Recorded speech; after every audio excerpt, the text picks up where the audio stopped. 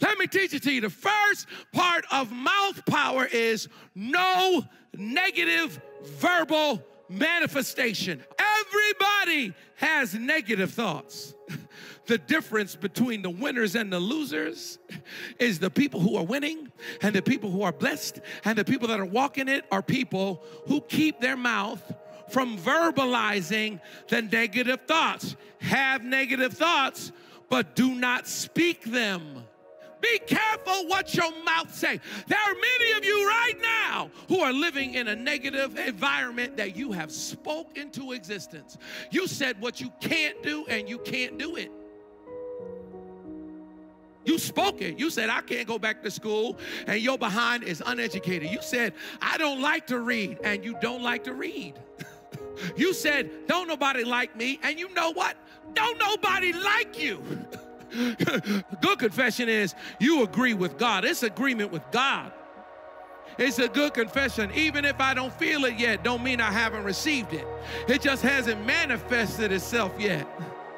Get a good confession. Lord, I want to thank you for the job you have for me. You may still be unemployed, but you better get a good confession in your mouth. Lord, you said that everything I put my hand to do will prosper. Lord, you said that nothing shall by any means hurt me or harm me. God, you said that you'd make a way. Lord, you said that you'd make me the head and not the tail. Lord, you said that you would bless me going in and coming out. So you better get a good confession. You better say the same thing God says. You find a word to stand on and you confess it. Just because you don't feel it yet don't mean you can't speak it. I mean, what you have to lose? Why not? Why not speak the positive instead of speaking the negative? Since the future is fictional, why don't you confess a future that's positive? You now can open up your mouth and you can confess things, and if you confess things enough, they will become real to you.